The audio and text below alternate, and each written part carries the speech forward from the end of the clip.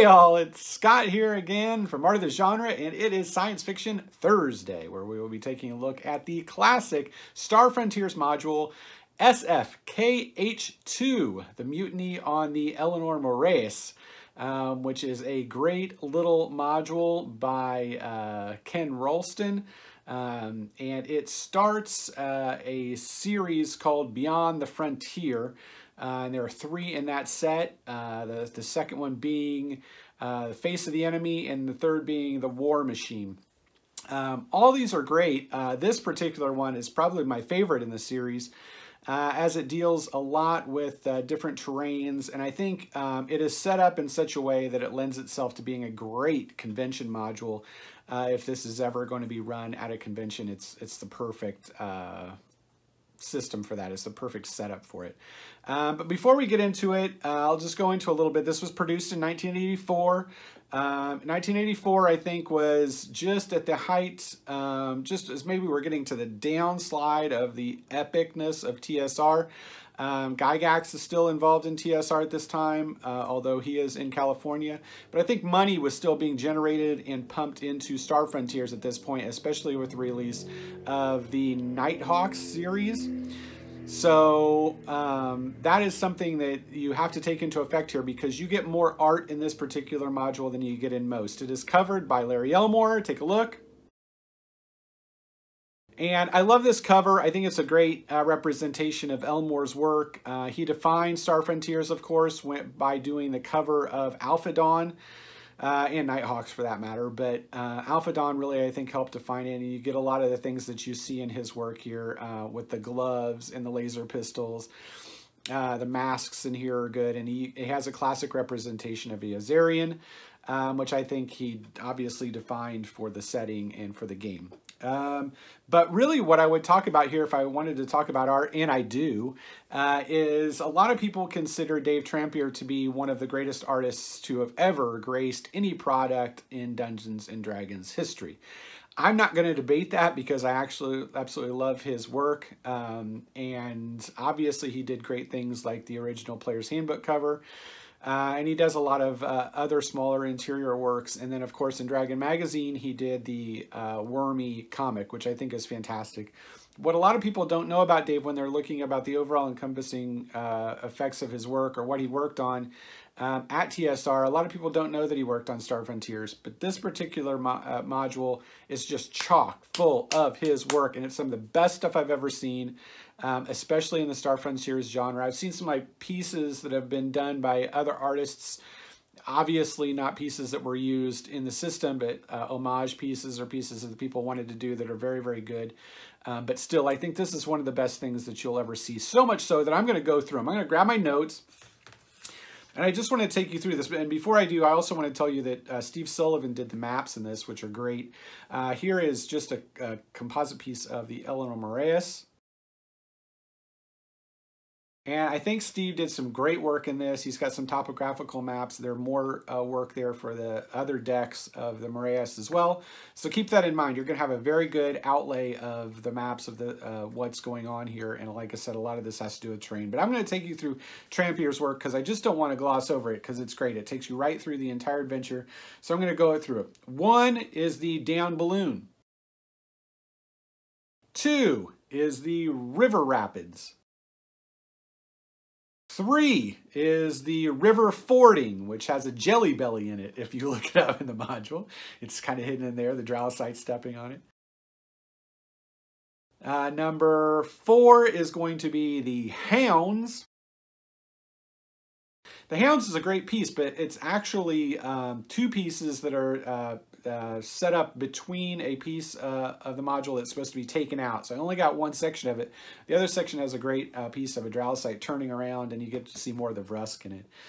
Then there is 5, which are the paragliders. And then you have the instrument. The instrument's kind of cool because I think it lends its lot of the stuff that it has to it, kind of his wormy works. There's definitely his kind of comic style to it. And lastly, there is the Island Assault. So from those, I think you're going to get a great understanding of what Dave did on this and how many pieces. He's also got another piece with some monsters in the back. But that is a lot of art for a Star Frontiers adventure, especially when you're talking about you're moving into the mid-'80s where art starts to go zoop. Not bad art, but just less of it. So that is something to keep in mind. If you like Dave's work, this is something to take a look at. It will absolutely inspire you to play Star Frontiers. So that's one of the things I love about this. Anyway, let's get into the module itself. Like I said, it lends itself very well to a convention module because it is all based around time. It's about, I think, 35 hours is what the characters have to successfully complete this mission. And you've got a really good setup where you have good maps of topography, and those are. There's also a wilderness chart, which is going to randomly generate what is going to be in each one of the hexes that the characters will be moving through to get back to the Eleanor Moraes. The adventure starts with you being in kind of an airship that gets shot down. It was a survey. It gets shot down by a robot from the Eleanor Moraes, from the mutineer named Terry, who is the first mate. And that ship crashes. You have to paraglide out of it, and then you have to salvage what you can from it, taking care of the captain who's on board and an engineer who's on board who have been very badly wounded. Their stamina is permanently reduced until they can get to a different facility. So you kind of have to leave them there, lock them in the gondola, and then make your way back to the Moraes, which is, Terry has told everyone that he believes that this world is an Eden. It should not be corrupted by the, humanity or any of the other races. And that, unfortunately, you're the ones that are going to have to pay the price for that because he's going to leave you here. But he can only leave you here after he overhauls the last atomic engine on the Moraes, which is going to take him a few hours. So the characters are in a race to get back to the Moraes and recapture it, take it back from Terry before it takes off and leaves them permanently stranded on this planet. So keep that in mind. The air on the planet is mildly toxic, so everyone is wearing rebreathers. And then you have to continue to make your way through different sets. There are 24 possible encounters on the trip back. That is not to say that you couldn't have others, but there are 24 listed encounters here that you get as you move hex to hex to hex to hex to hex, trying to get back from the crash site to the Moraes. There's some great encounters. Terry will send robots against you. There are natural things like toxic plants and animals here that will, become involved in the party. There are cliffs. They're fording rivers. There's all kinds of stuff that the party is going to have to get in through as they're racing against time to get back. And remember, you're going to start to get negatives for not sleeping or anything like that. And it is set up very nicely in the beginning of what Terry is doing pretty much hour by hour almost through his 35 hours. So as the characters are moving through, and you have to keep a log per hex of what time it is and what they've achieved as the game master, and then you kind of compare it to what Terry's doing. And then if you get back early and you make a really good run, you might catch Terry very early before he's converted more of this security into defense. He's overly trapped things. He's moved a lot of the personnel around that he's captured that he can use against the players to say that he'll kill them if they come close to the Moraes. So you have to kind of judge that, where Terry is in the process of getting out of here versus where the characters are and how hard they can push themselves against their stamina without sleeping, without resting, if they choose to get back. If they take their time, maybe the ship takes off. It's got a 60% chance of blowing up as it takes off because he's not overhauled the engine correctly, and then they're trapped here anyway. So keep those things in mind. It's a really good race against time. Like I said, 24 encounters, great wilderness section that gives you all kinds of things that you can run into along the way. Heavy forests, cliffs, thickets, all kinds of stuff that the characters are moving through, and they're gonna have to find their way around, plot their way around, try to get away through this to get back to the Moraes. And then finally, once you get back to the Moraes, you have to be able to recapture it from Terry and everything that he's set up against the characters. This guy's on drugs. He's trying to keep himself up. He's going to be a really whack kind of NPC enemy boss. And he could be a lot of fun. He doesn't really communicate with the characters during their trip, but he could be kind of like a Mad Hatter guy once you get back there, as he's just cooped out of his mind after going 30-odd hours straight, worrying about the party getting back to him while he's trying to overhaul this engine, while he's dealing with people that he's captured, and the overall onus that he wants to keep this world safe.